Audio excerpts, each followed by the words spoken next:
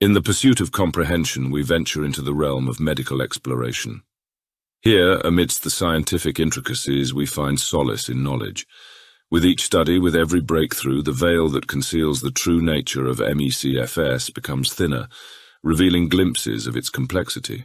The hallmark of MECFS, a fatigue that defies the bounds of ordinary weariness, leaves us grappling with the simplest of tasks. It affects our bodies, our minds, our spirits, all entwined in a dance of symptoms that vary from person to person, from viral infections that linger like echoes in the body's memory, to imbalances within the immune system. Each clue points towards a greater understanding. And yet the full picture remains elusive, inviting further inquiry. In laboratories where dedicated minds toil, the journey of research is ceaseless. The flickering hope of discovering a definitive diagnostic test or a targeted treatment fuels the relentless pursuit of answers. In this domain,